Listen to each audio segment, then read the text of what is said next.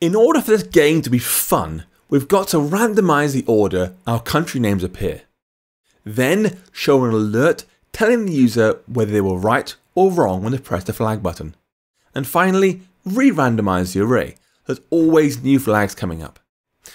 Now we already set correct answer to be a random integer in the range of 0 through 2. But the flags up here, they always start in the same order. And so when the game starts, we want to modify this array to be randomized. We can do that by saying .shuffled. Shuffle the array straight away and put the shuffled version into countries. Now for the more interesting part. Down here, the flag was tapped. That's the current code we have for our button being tapped. It's just a comment, doesn't do anything meaningful yet. We've got to replace that thing with some code to determine, was this the correct flag or not that it pressed? And the best way of doing that is with a new method that accepts the number inside our for each 0, 1, and 2. It reads that number in and checks whether it matches the correct answer, random, which is 0, 1, or 2. Now, regardless of whether they were correct or not, we still want to show an alert saying what happened so they can keep track of their progress. And so we'll add some properties.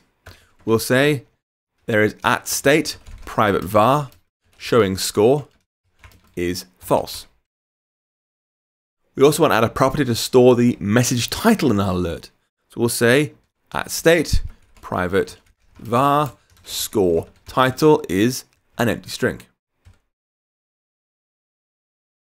So whatever method we write to run down here when a button is tapped, it's got to accept the number of the button that was tapped.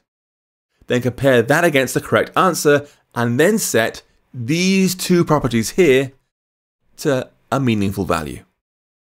So let's do that now. We'll say down here in after the body property, func flag tapped, and we'll do underscore number int. If number is equal to the correct answer, score title equals correct. Else, the number they chose is not the right answer, score title equals wrong. Regardless, we must always show the alert, whether it's correct or wrong, so we'll say showing score is true.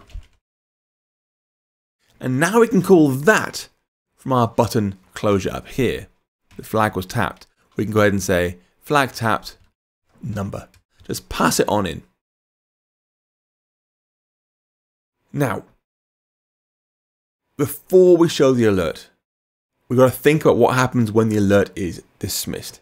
Because, I mean, obviously the game shouldn't be over, otherwise it's got exactly one question in it. It's quite dull.